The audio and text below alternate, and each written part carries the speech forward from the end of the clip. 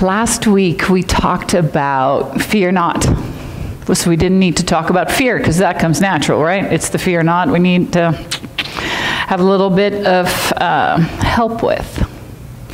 And it really started with a verse that God led me to through a devotional that I'm reading on YouVersion, and it was Isaiah 54:10, which reads, "For the mountains may move and the hills disappear, but even then my faithful love," the word hesed in Hebrew, which means faithful, generous, and it's an act of love. It's not a feeling. It's like, I am doing this for you kind of love, will remain. So even if we have the massivest earthquake and Mount Si disappears and Mount Rainier disappears, and can you even imagine that? But then God's love still remains. Same strength, same everything. So why be afraid? The worst thing you can imagine could happen and God doesn't change. How great is that? So that's what we talked about. His covenant of blessing will never be broken, says the Lord, who has mercy on you. So that was last week. And this week, we're going to talk about the fact that we're still under construction. All that is great. We don't have to fear. And God's love is for us. And we're all done, right? You're all done? You're all done? Okay, good. No, we're still under construction. We're going to be under construction until we get to go home. If you know Jesus, you're going to be under construction until you get to go home. So here's the warning. There's storms in life. I know. There's just newsflash after newsflash around here, right? So you see that. Like there's storms ahead. So maybe you're dealing with loved ones whose lives just seem to be on a roller coaster or spinning out. Or maybe you are having relational challenges. Or maybe your body just won't cooperate and you're just miserable. Or maybe you're dealing with emotional challenges and mental opportunities that are just complicated and make your life hard. Maybe it's finances. I bet there's a storm somewhere. And if you're lucky enough to be in that eye of the storm, you do know what's going to happen next, right? Warning, there's a storm coming. It may feel peaceful, but then the rest of the hurricane comes through. Storms are just part of normal life. We get sunshine, but we get rain and storms as well. But God's love, his hesed love, his active, generous love for us remains. That's the good news, right? So the good news, and to quote one of my dear friends, God's got you. Right? God's got you. You do not have to worry. And got you in that case is spelled G-O-T-C-H-U. Right? So then I was really wrestling this week because sometimes God's really kind and on Monday tells me. And he's kind all the time, but it feels kinder to me when I know on Monday. And then sometimes it's Saturday night and I'm like, hello, let's have something tomorrow. And so in the devotional though, early in the week, there was just one verse that would not let me go. And it's coincidentally, are you catching this? Last week's verse was Isaiah 54:10. And this week's verse he uses Isaiah 54:11, except I wasn't reading Isaiah 54. This was one devotional and a randomly completely different devotional. And I'm like, okay, God. So today's verse is, "Oh, you afflicted one, storm-tossed." We sing some songs about storms, right? Now we're going to act in the storm. I'm going to sing in the middle of the storm, right? So, "Oh, you afflicted one, storm-tossed and not comforted." Sometimes when you're in a storm, it's just hard and you feel terrible, don't you? "Behold, I will lay your stones with colorful gems," and this is God speaking, "and lay your foundations with sapphires." With sapphires. So what is God saying? I don't know. I don't live in the Midwest. I don't want to live in the Midwest, God. I don't want to live in the Midwest. You know, I'll take earthquakes over tornadoes. Yeah, I know. He knows. We've had this conversation multiple times. A storm can take everything out, right? But this is what the verse says, that he will rebuild. He will rebuild. So no matter what the storm is you're facing, no matter how hopeless or exhausting it feels, he is going to rebuild. He promises, and he cannot lie. So he will rebuild. But you know, for him to rebuild, that means that something has to be torn down. You get it, right? If you got it all together, there's not a lot to rebuild. So God is gracious and tears some things down so we can rebuild. Because I bet his rebuilding is better than our rebuilding. Would you agree with that concept? So, do you have junk? Any junk in your life? Maybe a bit. You know, and sometimes we put this nice facade over our junk, right? Or we shove it in the closet when the people come over, or we, you know, put panels in front of it, or whatever, right? We do something like this as if there's no junk, but God's like, I see you. And your outside may look wonderful, but there's some stuff on the inside that I would really, if you belong to me, and even if you don't yet belong to me, I really would like permission to take care of that. So the question is, do we know we have junk? These are trees on our property, and they look great. Right? I mean, these trees look pretty good, pretty healthy, nice trees. They're hemlocks. I mean, if you know anything about trees, just me saying hemlock should be enough for you to know some things, because they're not the strongest trees. But these trees look good. But you know, we can't see what's underneath. I could look good. I could look like a strong tree having it all together. But you can't see how the core of me is doing. You can't see how my roots are doing. You don't know what's going on with the wood inside. And so underneath,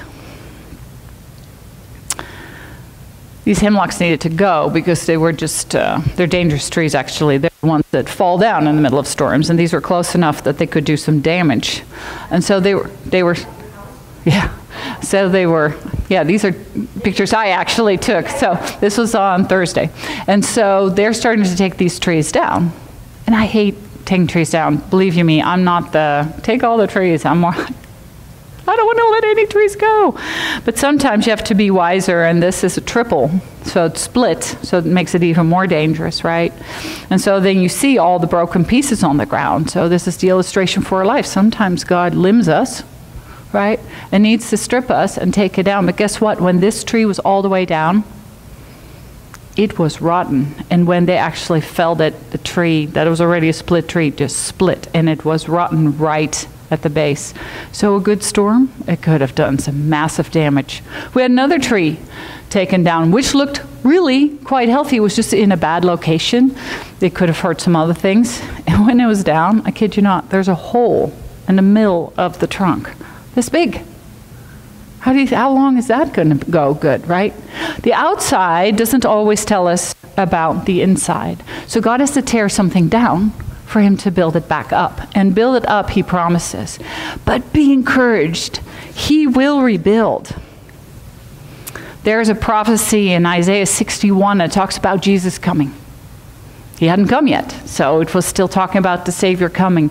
And the Savior saying, Jesus would be saying, the Spirit of the Lord, God, is upon me, because the Lord has anointed me. That's how the chapter starts. And then a few verses later it says, to console those who mourn in Zion. So to console his people, the people in the church, to console us, to give them beauty for ashes, right? So when that's broken down, when the storm takes stuff down, it might catch something on fire, you've got ashes. But those ashes, God will rebuild and make beauty for it. That was even in one of the songs we sang. The oil of joy for mourning, because they used to anoint people with oil. We don't do that anymore. We don't like shining faces as much as they did. The garment of praise instead of a spirit of heaviness, despair, depression. That's what the Savior, that's what Jesus came to do, to give all these things. This is how God wants to rebuild. He wants to take the broken and restore it with the good. Beauty for ashes, joy for mourning, praise for depression. You know what the cure for depression and anxiety is? Praising God. even for the things that are bad. Not in spite of them, but for them. Because when you do that, the enemy has no room. If you praise him for the storm, whatever your storm is, it makes no sense. You don't feel like it. This isn't a like, yay! This is a sacrifice of praise. This may be on your knees crying. It may be curled up in a fetal position in your bed.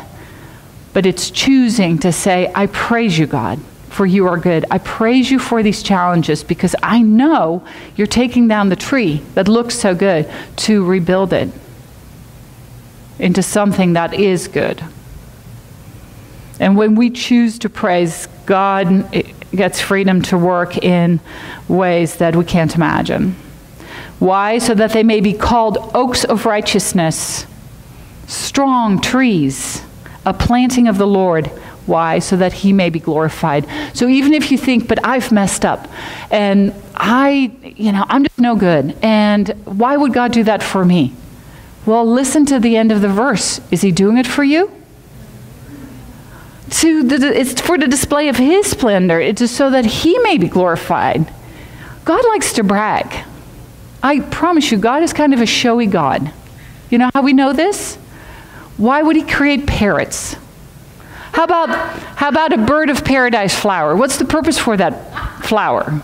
Other than being really showy. Rainbow, anyone? I mean, God going, well, look at that. You know? I mean, that's just some simple things. You start thinking, God shows off. He likes to show off. And you know who he wants to show off the most? His kids. I know someone who has a grandbaby who was showing off pictures just this morning, right? We like to show off what we're proud of. And God wants to rebuild us and to give us all this replacement so he can show off. You get it? And it's not just a minor touch-up when God gets to work. It really isn't. So back to the verse. Oh, you afflicted ones, storm-tossed and not comforted. Behold, I will lay your stones with what? Colorful gems. And lay your foundation with sapphires.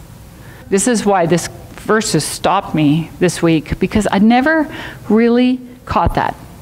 That God's remodel isn't just with some rocks or some bricks or wood. Gemstones. When he's rebuilding me, he's using gemstones. If you didn't believe me before that he wants to show off, who puts sapphires in a foundation? You do. But I mean, it's like, you can't even see that. And would you put your gemstones on your house? I prefer to wear my gemstones. So that's what he says, gemstones. And the ones mentioned are ruby for the pinnacle, so for the roof, sapphire for the foundation, and beryl for the gate. So it's not just the foundation, it's the whole house. It's all gemstones. Crazy.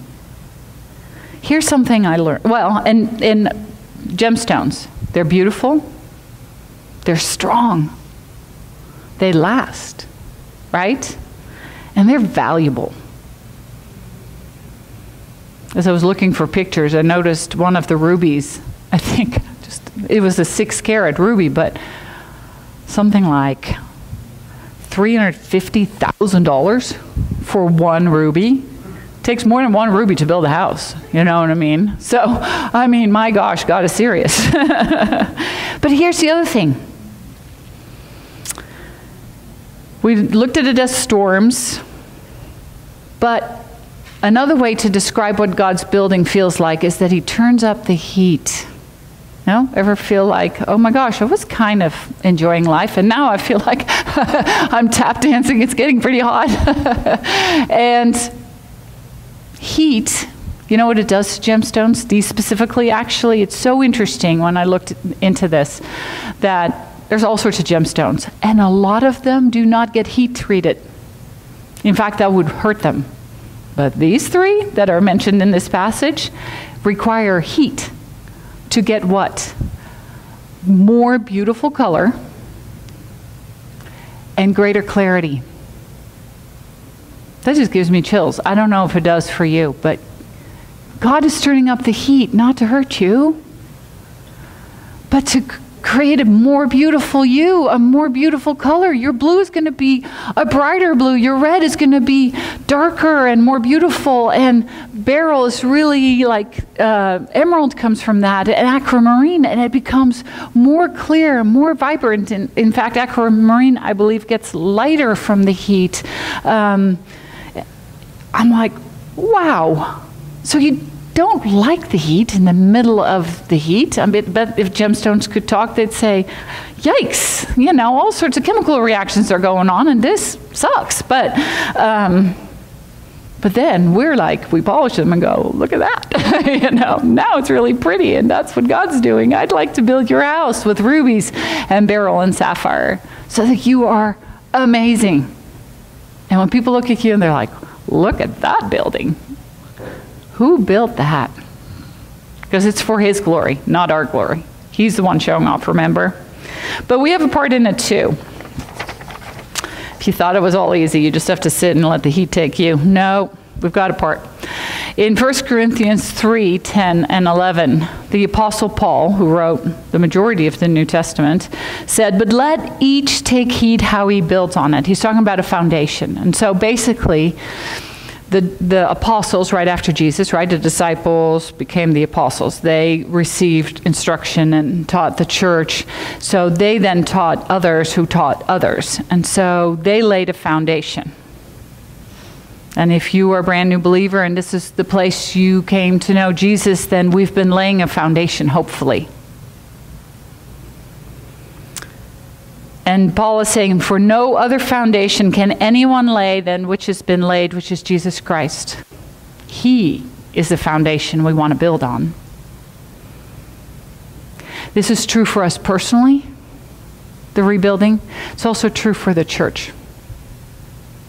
As a church, we're trying to build on the foundation that's been laid, Jesus, and the ones who've gone before us. We want to be built with the sapphires and the rubies and the beryl. We want to be shining, a shining church, a people on a hill, in this case, right? Not so that we can go, look how pretty we are. No, so that people will be attracted to us so that they can be attracted to Jesus. Because sometimes we just have to be Jesus to people. So they can't meet him otherwise, right? And actually, I want to say, well done. You are doing a great job being Jesus to people. You really are. You really are. Jesus is the cornerstone. He's the foundation. And our choice isn't like where we're going to build or what we're going to build on. If you're not building on Jesus, that's going to be challenging. But your choice is what you're building with. 1 Corinthians 3, 12 through 14 tells us this. Anyone who builds on that foundation, Jesus, may use a variety of materials. Here's your choices. You can use gold, silver, and jewels, gems, or wood, hay, and straw. But on Judgment Day, and here's the trick, right? It's not down here that we actually know whether it's made a difference. If your life is just about here, and you live for today, you're going to have a rude awakening one day. Because on Judgment Day, this is when Jesus returns. Either you expire, your time down here expires, you'll meet him, or he returns when we're still alive. On that, and then judgment at some point. And for Christians, we don't have to fear judgment because it's not in or out. That's decided already once you've accepted Jesus. But on Judgment Day, your work is going to be evaluated. What did you do with what I gave you? And fire, remember we talked about the gems being refined by that fire? Fire will reveal what kind of work each builder has done. The fire will show if a person's work has any value. Gold, silver, gems, all get more beautiful, more pure with fire. Wood, hay, and stubble, however, goodbye. So But the goodbye isn't that you aren't saved. The goodbye is that your work just didn't last, which means you come into Jesus' presence with nothing to offer him. I don't know about you. That's not my goal in life. I want to come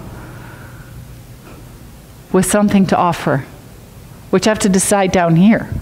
I have to make choices down here. So how's your house built? How's your house built? You know, storms will come. And if you're building with wood, hay, and stubble, that's going to be your house. I wouldn't recommend it. I would build your house using Jesus' plans. Here's where in Matthew 7, we can find that. He says, anyone who listens to my teachings and follows it is wise, like a person who builds a house on solid rock. You know the hymn on who? Christ, the solid rock I stand, all other ground is sinking sand. So like a person who builds his house on solid rock, if you listen to his words and do them, though the rain comes in torrents and the floodwaters rise and the winds beat against that house, it won't collapse because it's built on bedrock. Unshakable. Unshakable. So we choose, what is that? We choose the word, choose to know the word, obey the word. Praise is another place of how we build, because it changes your insides. You could have come in grumpy, you're praising Jesus, some transaction happens on the inside. I don't understand it, but it happens. Prayer and community, without those, it's hard to build. So there are some next steps. You know, what are you going to do from here? How are we going to be different? What about us? Well, since God keeps leading me back to Isaiah 54, I'm wondering if that's a place we should read. And then Matthew 7, 24 through 27 is all about building that house. You're going to build it on sand or you're going to build it on rock. So questions, are you in a storm? If not, just wait a minute. It'll be back. And will you choose to let God rebuild you? Being in a storm isn't the problem. That's going to happen. That's God's promise to us. But what will you let God do in the storm, through the storm, after the storm is the key. And will you choose, and this is an action step, to let God rebuild you? Maybe you've been through a storm, maybe you're in the middle of it, and you've been resisting, you've been fighting, and maybe it's just to say, okay, God, you put the pieces back together. I cannot. And then will you do your part? Because we do have a part through listening to and obeying his word, praying, praising, and being in community. Without that, how do you survive it? I couldn't. In the middle of our biggest storm to date with, our son being in heavy-duty addiction, if I hadn't had a community of people who prayed that I could send a prayer request to any minute, and if I hadn't learned these things, being in the Word, and learned to praise in that process, that's when my process of, what, praising for bad stuff? Who does that? But we started doing that, and we started seeing things change. And then ultimately, do you know the real Jesus? Because none of this works if your foundation is sand. He promises to keep working. I love the verse in Philippians 1:6, again written by the Apostle Paul. God promises this, and Paul says this, and I am certain that God, who began a good work within you, the moment you said yes to Jesus, that work started. He will continue his work until it's finally finished on the day when Christ Jesus returns, or you return to him. So it takes some action on our part to know the real Jesus, and here it is. 1, admit that you need God. You can't do it on your own. You can't save yourself. 2, believe that Jesus Christ died for your sins, everyone's sins, but yours specifically as well, on the cross, and rose again. He didn't stay dead. And then thirdly, invite him as your Lord and Savior, because it's a personal invitation. He is a gentleman. We had a knock on the door this afternoon, and he does stand at the door and knock, and we need to open that door and let him in if we want that. So pray with me. If you've done this before, then just remember your choice. If this is your first time, then just pray with me. Dear Lord Jesus, I know that I'm a sinner, and I ask you for your forgiveness. I believe you died for my sins and rose from the dead. I ask you to forgive me and invite you to come into my heart and life. I want to trust and follow you as my Lord and Savior. In Jesus' name, amen. And Lord, for all of us, you know when the storms are coming. You know how long the storms are going to be, how severe the storms are going to be. You know exactly what's going to happen every day of our lives, and you have orchestrated it all. You are the creator. You are the redeemer. You are the rebuilder. And you do that with your gracious, generous, unrelenting love. And I pray that if we're in a storm and it's hard and we can't see, that you would be the one who holds us in that storm, surrounds us with people to get us through the storm, but let us say yes to the rebuilding project. I thank you for what you're doing. I thank you for what you're going to do. And Lord, I can't believe that you rebuild with gems. What an amazing, flashy, wonderful, generous God you are. And we praise you. In Jesus' name, amen.